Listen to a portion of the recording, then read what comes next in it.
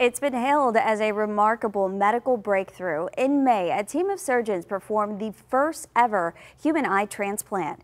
It was part of a complicated face transplant after the patient lost most of his face in a work-related accident. Dr. John LaPook has a story.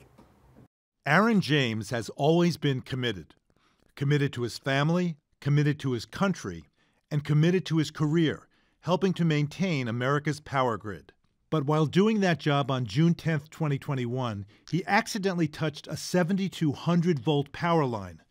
His wife, Megan, will never forget the call she got from his boss. Aaron's been in an accident. I said, "Is he okay?" And he said, "It's pretty serious." Doctors did all they could to save her husband of 20 years.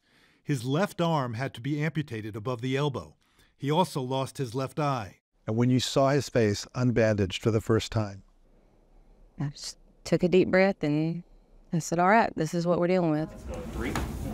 Good. All right. The Arkansas native also lost his nose and front teeth, so he agreed to undergo a partial face transplant, including the world's first transplant of a donor's eye.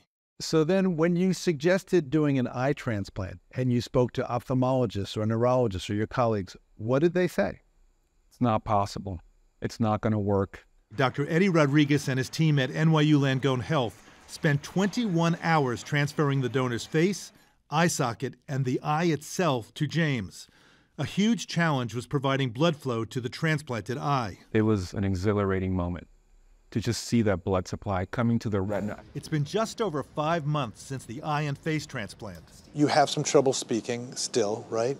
Does it seem to be getting better? Yes, it is getting better until I can get some feeling in my lips and get my jaw to open more and get some teeth.